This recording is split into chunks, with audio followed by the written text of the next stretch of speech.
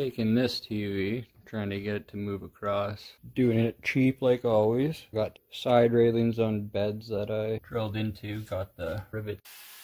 Use that as a track. Got these tires. What if you did them side by side? Then they're snug right in that bar. They roll. Put redi-rod through there, and I'm gonna nut it on each side.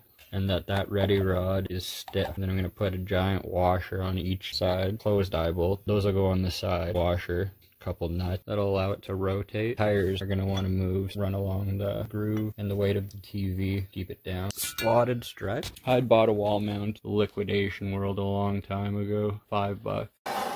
I'm using this to mount 2 struts along horizontally. And then you'll have a strut that goes just underneath there, maybe 8 inches. On this side, I'm going to double nut it clockwise. I'm going to do the same on the bottom strut on the TV, and then in between will be loose so that I can rotate the TV around. Let's get started. All done and mounted. Use this middle brace to hold things. I tied rope around there on both sides. Turned out this thing was pretty freaking heavy. Bed frame's like metal, but once you start adding things, the bed frame, which is 68 across, I separated it with my 2 lawnmower tires, put blocks the same length on each end.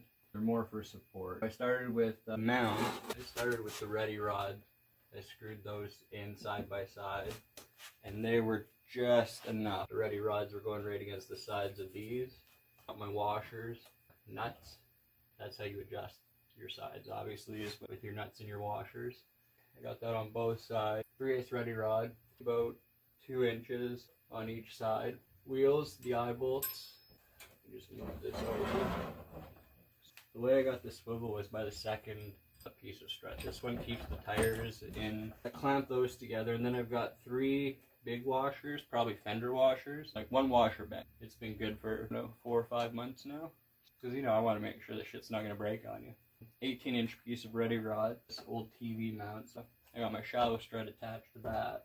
And then I got my plug here and some tie wraps that take my HDMI splitter over there.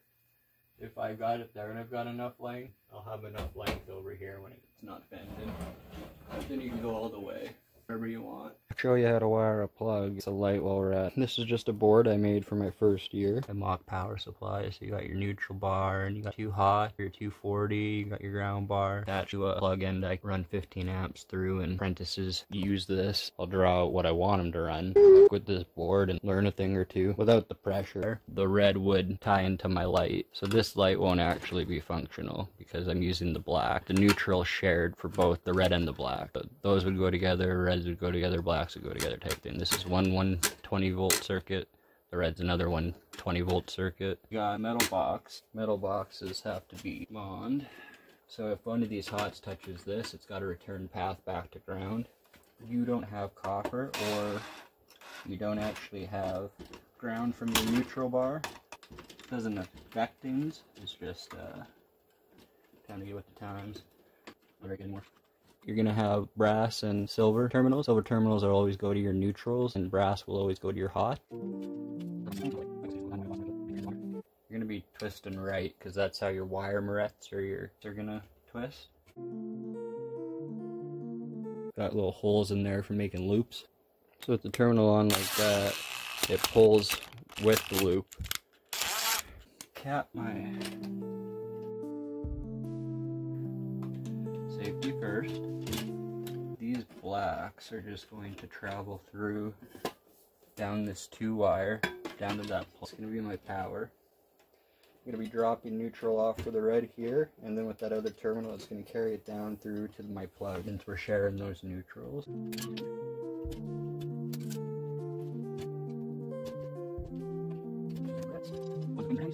If you're removing a device, you take your hot off first, then your neutral, then your ground, because you're always covered in case something bad happens. And put in the back the reverse, so you start with your ground and then go to neutral and then go to hot, so that you're always maintaining safety. But since I'm not even energized, keyless style. So these octagons come with screws, and they're keyless because you don't have to take the screws all the way out. Because they pop in and then you screw them around. So now we're going to do this. I'm using the 3-bar because it was extra. My bonds. I got my neutrals.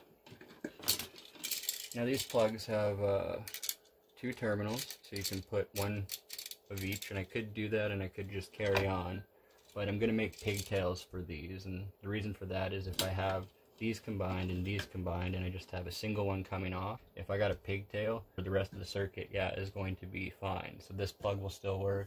The device itself isn't working, then this just won't work. Now, if I've just got it going in, the device that isn't working or causing a problem will just cause the entire circuit to go off.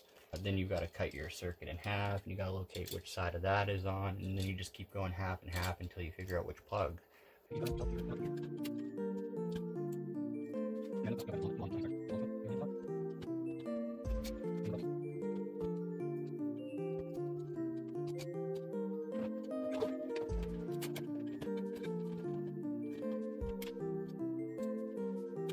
And so since we're only going with one terminal, we'll just set those other ones in. No harm, no foul. Start with your ground. Give it a little notch up and it'll catch in on there. It's tightening up. Boom, boom. Put that on. Your loops are going to be going down. Flip your black upside down. Boom, boom, boom. Now for a little extra safety. That's just some basics on wiring a plug. That's pretty much the end of it.